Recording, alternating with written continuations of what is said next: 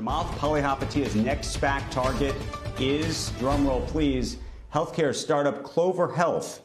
IPOC merging with Clover for a total enterprise value of what they're saying is going to be $3.7 billion. But I just wanted to ask you specifically, why do a SPAC as opposed to an IPO? This is the big question that I think CEOs across the country who are in your shoes are thinking about right now. Really, when we looked at the diligence process that we went through on the underwriting perspective, we just could not tell our story in the expansive way that we wanted to. And when we think about alignment of interests, having a technology investor who really understands Clover and being aligned with us is really, really vital. And that's the path we took. So what is this business? In the most basic form, what consumers need to know is Clover offers simple, obvious, and comprehensive healthcare plans for all of us. And so when you go to Clover Health and you sign up for one of their plans, what they also do is go to your doctor and give them very powerful software.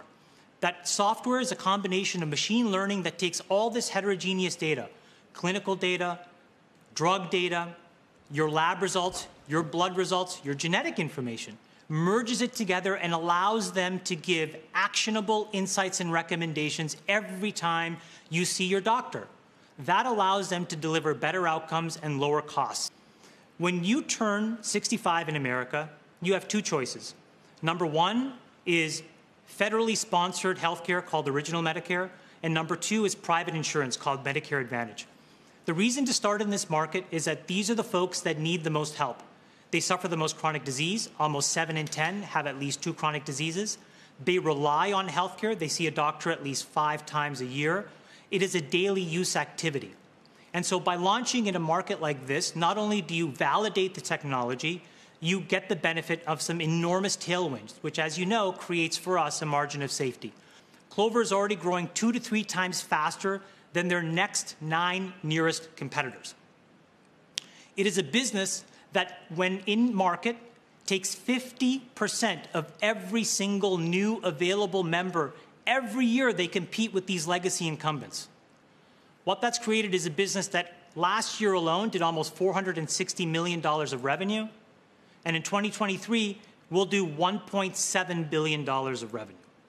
I have about 1 million questions, and we've now gone through the pros. I want to go through some of the cons and some of the big issues with this company. Let's just call a spade. Right now, this is a money-losing company. It does not make money today, correct? It's still losing money?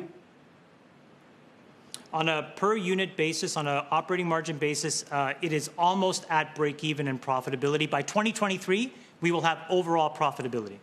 Big issue in terms of being able to compete with the big guys. I'm talking about Humana, United Health.